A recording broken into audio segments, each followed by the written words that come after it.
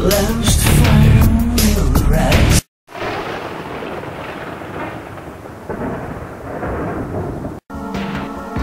The last fire will rise behind those eyes. Black house will rock. Blind boys don't lie. Immortal fear. That voice so clear.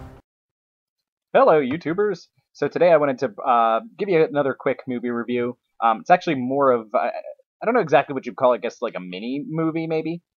It is Dr. Horrible's Sing-Along Blog.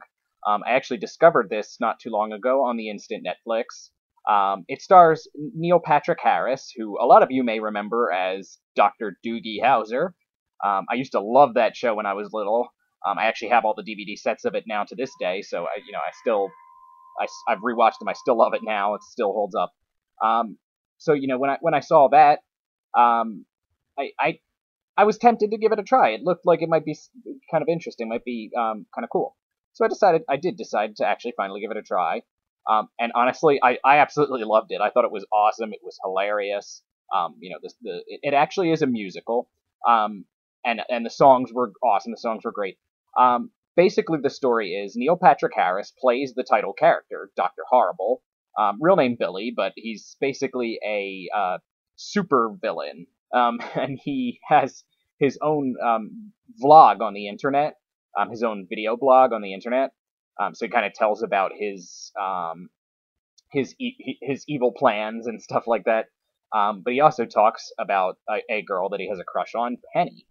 Penny is played by Felicia Day, who you may also remember from The Guild, which is an online show that I'm also very fond of. So seeing that Felicia Day was also part of it, that was also a big selling factor to me. That made it all the more something I wanted to see. So anyway, he has a little bit of a crush on her. He sees her when he's doing his laundry at the laundromat. They go to the same place. So that's a big part of the story is, he kind of wants to have a relationship with her, but he's like really shy and can't bring himself to talk to her. So that's kind of funny. I mean, you're thinking this guy who's like this, crazed supervillain type dude, and he's too shy to talk to a girl.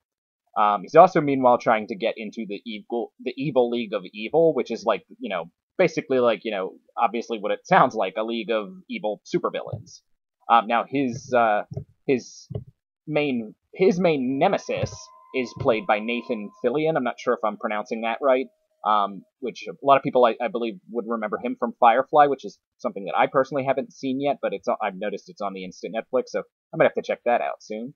And he plays Captain Hammer, who is like the town's superhero.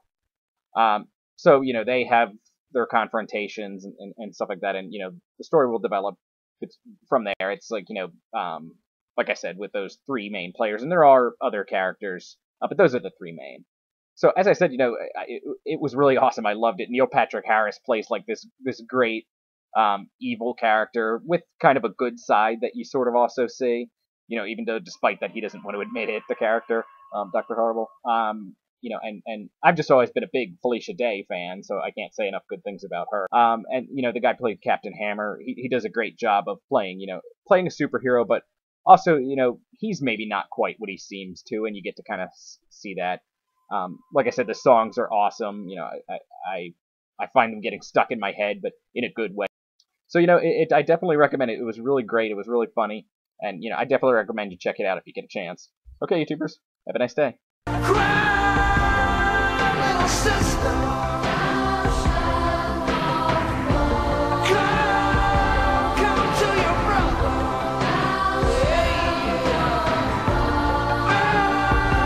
Change